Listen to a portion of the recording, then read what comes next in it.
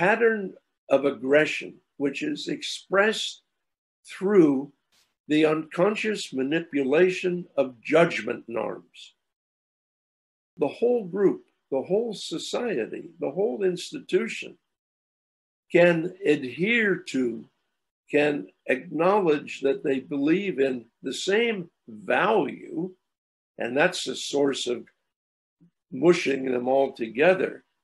But members of the system are forced to conform in a ritualized way to the values and norms of the organization. And people who are seen not to conform are punished very severely, usually by being excluded or being denigrated.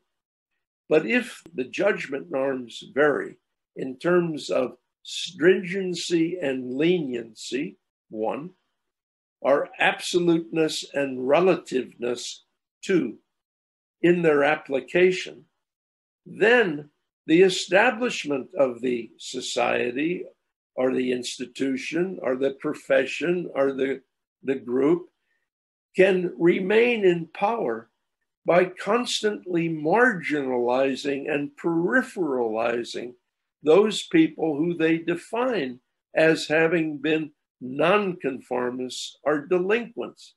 A kind of dual process occurs in which everybody agrees with the values and norms, but the power of judging conformity is located in an establishment who unconsciously manipulates the judgment norms so that these certain groups of people are always in the wrong.